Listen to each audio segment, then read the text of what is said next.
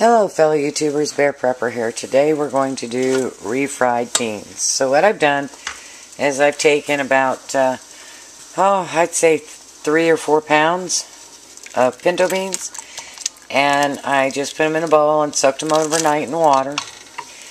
And then I put as much water as I had beans in the pot, a little bit of dehydrated onion, a little bit of garlic, and I've been cooking them down. It's probably been about 4.5 hours. So they're pretty much done. So what I'm going to do now is I'm going to turn the stove up and I'm going to boil the juices down. You don't want a whole lot of juice, but you want some so that you can mash it. I am going to use a little lard in making my refried beans. So let me cook that down and we'll get back to you when that's done. Okay, so let's finish off our beans. Let me tell you what I did. Sorry I didn't video it. I was really tired. So once the beans were done cooking, I cooked them about 6 hours, actually. On about medium heat with no salt. Don't add salt because it slows down the softening of your beans, and you just want to get these soft.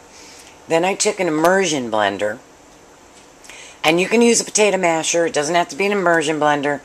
And I just mushed them up. As you can see, most of the beans are mushed flat. There are a few whole beans, not a big deal. I left just enough water in the pot to cover the beans prior to them being mushed by the immersion blender. I added a half a cup of lard, so a half a cup of lard to 4 pounds of beans, because everything tastes better with lard. And I actually used my homemade beef tallow. It has a better flavor than the lard you buy in the stores. But you can use just regular old lard from the store. And then all I did was I put them in the refrigerator overnight to harden up some. And then I just smeared them on the tray. Hopefully as they thaw or heat up, they won't run off the tray. But we're going to find that out. I did that with beef bouillon, and the beef bouillon ended up all over the floor.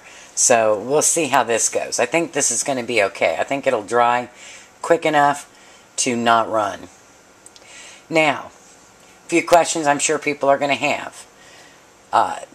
Do you need to make your own refried beans? No. If you want to buy a number 10 can of refried beans and dehydrate them, go for it. I don't add salt to any of my dehydrated items because when you dehydrate foods, that salt turns back into granules. So I don't like the little grains in it, so I don't add any salt.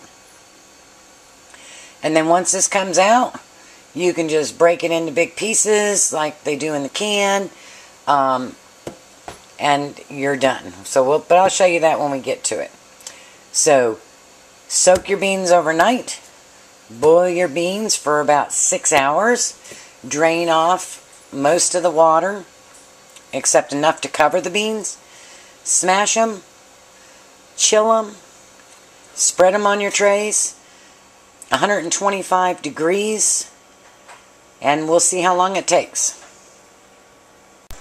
Okay, they dehydrated about 12 hours. As you see, they crumbled up really nice. And what was really interesting is on the plastic trays, watch this. Let's see if I can do it one-handed. They just slide right off. No mess, no cleanup. Very pleased with it. So there you go. Do your own dehydrated refried beans. Absolutely wonderful. We'll do some rehydration in a few minutes.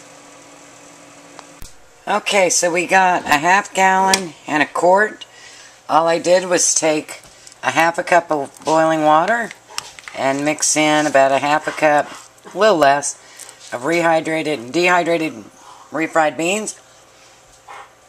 They are perfect.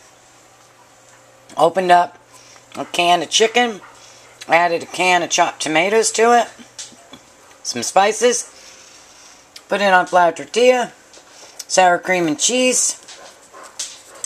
Good. Quick. And I'm trying to do this one-handed, so bear with me. And fast. Dinner. Roll her up. And there you go.